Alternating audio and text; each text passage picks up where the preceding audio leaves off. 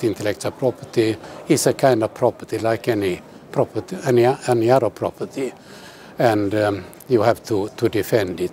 The problem is that intellectual property affects the public in general. If you are copyrighting something, it means that nobody else in the whole world can use your material without your consent.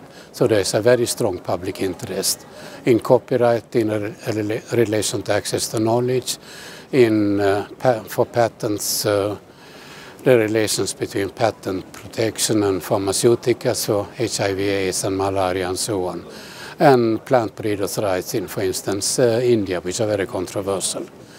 But I mean, nevertheless, intellectual property is there. It is a property. There is a strong public interest in defending it. And it is extremely good that Interpol focuses its activities, because intellectual property comes into contact with all not only organized crime, but many other occasions where it is important that the public authorities are there, that the enforcement authorities are there to enforce it in a proper way.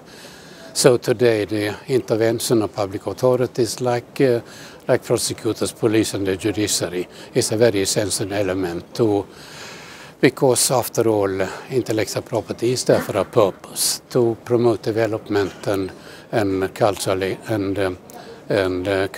economic and political development. It is also there to provide the inventors and authors with a living. So that should be defended, and I'm very pleased for the Interpol interventions and its activities in this area.